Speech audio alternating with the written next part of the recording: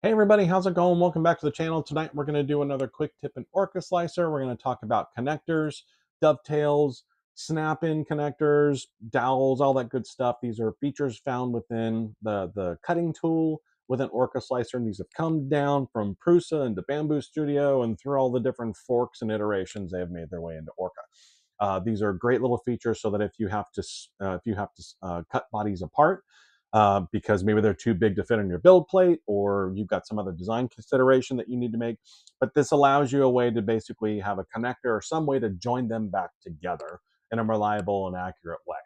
So the way that this is used is pretty simple. So I've designed this box just for these purposes in Fusion 360. It is a solid box, but it is hollow. So I need to make a base and a lid. And I've done that, and I've left it hollow specifically for this reason, where I want to use Orca Slicer to perform these actions for me. So in this particular case, I've got this selected. You can come right up here to the cut tool. And by default, right, you've just got your sort of standard planer cut, right? So you're cutting along horizontal or vertical or angle, wherever you want to cut this thing. In this case, let's talk about the dovetail first. So if you change your mode to dovetail, you can see now that you are presented with a dovetail that moves right through the part, right? So you're going to slice on this particular plane, and a dovetail is going to be added. You have some options related to depth and width, so you can play around.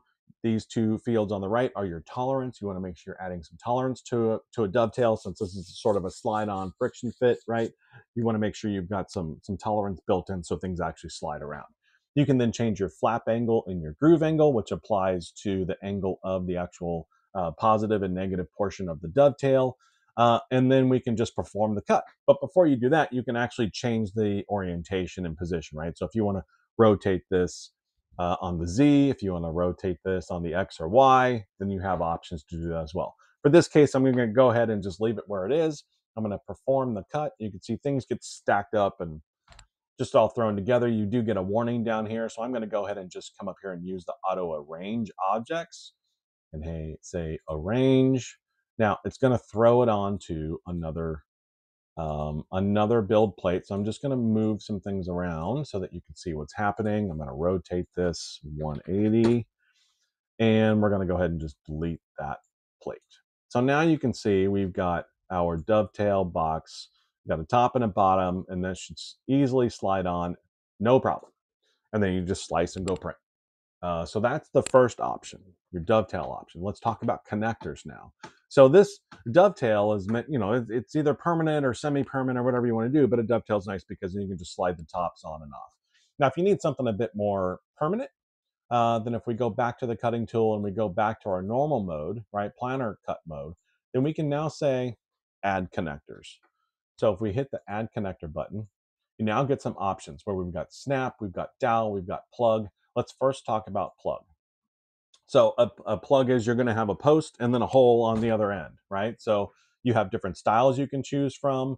You have different shapes you can choose from. Then you can also, again, specify your depth and size, and then what tolerance you want to apply to use one of those plugs.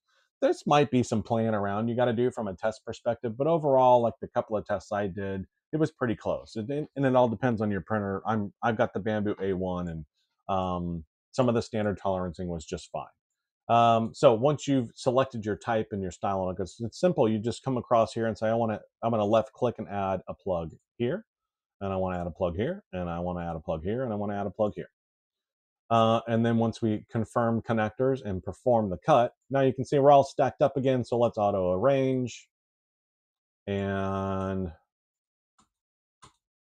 we are set. I hate that there we go. Okay, so let's go ahead and flip this over just so that we can see what's going on. So now we've got our base. We'll call this our base, and we'll call this our top, or vice versa. And you can see now we've got plugs and a reciprocating hole on the other side. So you can print these out and stick them together.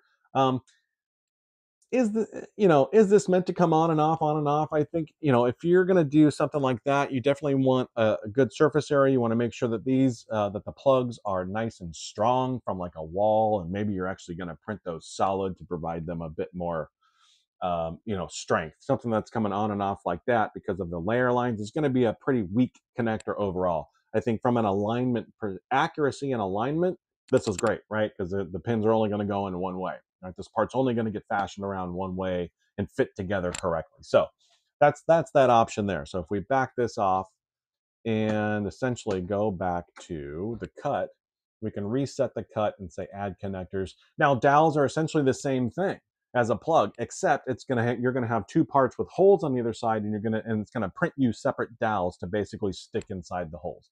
So, oops, let's go back. Let's add connectors.